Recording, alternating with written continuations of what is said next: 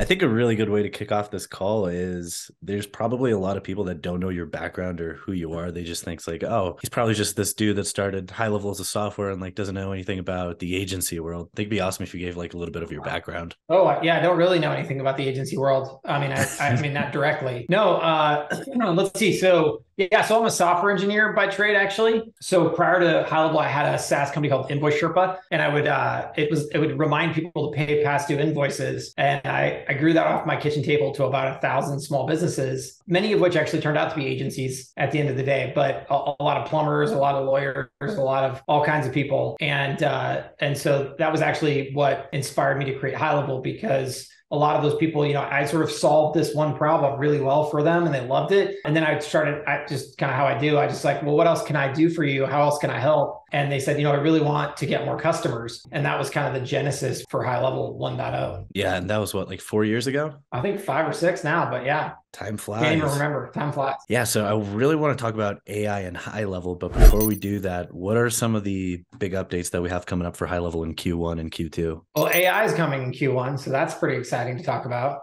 Tell us about We can that. go right there if you want to. Yeah, let's do it.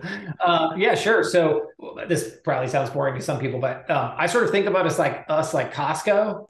We kind of we look at our customers and we sort of ask the question like, what do our customers already use, right? And historically, if I think back on things that we try to guess on, like, I wonder if we make this, if people will use it. Those have almost always failed. But where we've done really well is if we just sort of stick to that original mission of like, well, what do our customers already use and how can we integrate that into the platform? We always do really, really well. So on the AI side, initially, again, when GPT-3 came out, as cool as it was from a tech perspective, it's sort of like, well, is anybody going to use it, but is anybody specifically in our field? Is our marketers going to use this? Because if not, let's skip it, right? And so, we probably sandbagged on that for at least 12 months, watching to see what would happen. And, obviously marketers use it in spades now. It's a big deal. And now it's time for us to just put it in the store. So, we'll start off like we always do with an MVP. The good news here is the path is pretty simple to some extent, because you're literally just taking an API and integrating with it, and then putting you're building on top of it, but the base layer is already there. So we'll start. I think the plan is to start with social media posting, but the idea is really simple. Contextually throughout the app, wherever you are, where it makes sense to do that, we want to just have a button that says like, generate the social media copy for me, and then you can choose. I think I saw some designs like, I want three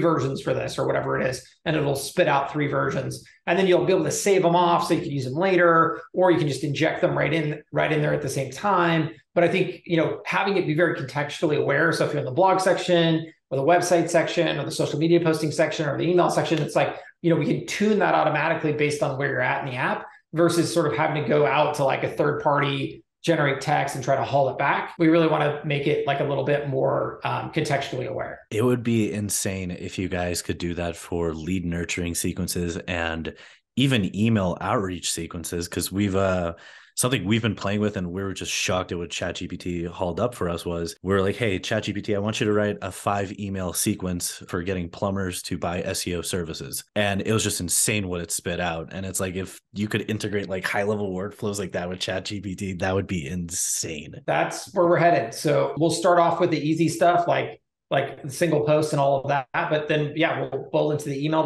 We'll just keep going crazy with it until we run out of stuff that works, right? And just like always, this is why I like the MVP, right? Because I would have never guessed that what you just said was possible, even though I've played with ChatGPT myself. And so I think once we come out with it, like always, we'll say like, all right, what does everyone want to see us do next? And then we'll just kind of sequentially go in that direction. Awesome. And what are kind of like, if somebody wants to stay ahead of the curve, what are some opportunities that you see coming up in 2023 for integrating something like ChatGPT or AI into the agency or the SaaS world? Yeah, so that's an interesting one, right? So I was talking about this with my co-founder, like with ChatGPT, for example. Let's say you wanted to have a conversational bot for a business. The challenge of us doing that is that ChatGPT's training materials are sort of like the World Wide Web, essentially. And there's a lot of specific tuning you need to do for each of those businesses. And so I think that where a lot of the value will come in is not, I think it'll be easy for people like us to take the thing off the shelf and essentially slap it up there and make it easy to use. that's the value we'll be able to bring to the world. But I think for other people who want to extend that value, it's about actually going deeper and niching out and being able to, because like, let's say we created it so that you could train it in the app and all this for your plumbing clients and all that. The reality is the vast majority of people wouldn't do it. I mean, the agencies wouldn't do it. The businesses wouldn't do it. Like for some reason, getting people to take those extra steps is just so hard.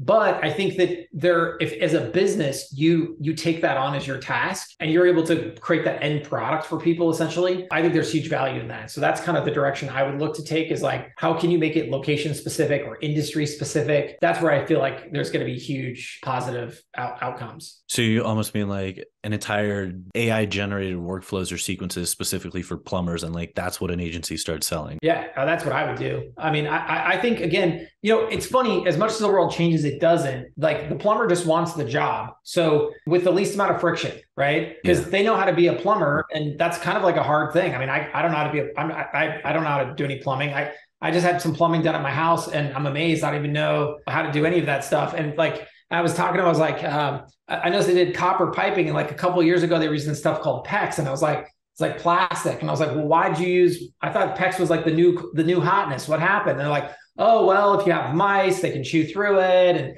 da, da, da, da, and they have all this stuff and I was like, wow, that's super smart. I would never even thought of that. I would have just bought the plastic stuff. So all of that is already what they're thinking about every day, right?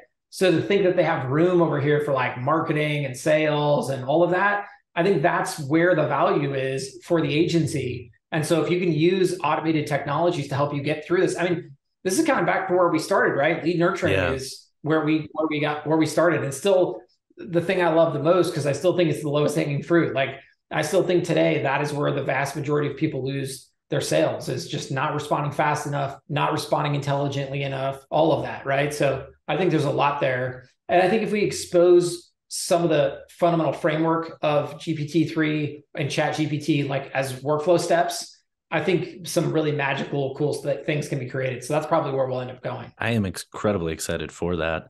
If you got something valuable from this video, then please like, subscribe, ring that bell notification, because that is how you can help me get valuable and practical content out to you. Down below, you're going to find a 30-day free trial link for Highlevel. When you sign up using that link, you're going to get 2 amazing things. Number 1 is you're going to get a course that teaches you how to actually use Highlevel for an agency. And then number 2, you're going to learn high-ticket sales, so that way you can actually start a high-level business or add it to your existing business and know how to be making high-ticket sales for that. Additionally, there's a third hidden bonus, which is a copy of my snapshot, which means you're going to get an exact clone of the Highlevel that I use to scale and grow my agency. That way, a ton of the tech work and automations are already pre-built into your account. You can only get that when you use the link below, and it does work if you're already a Highlevel user. With that said, thank you for watching.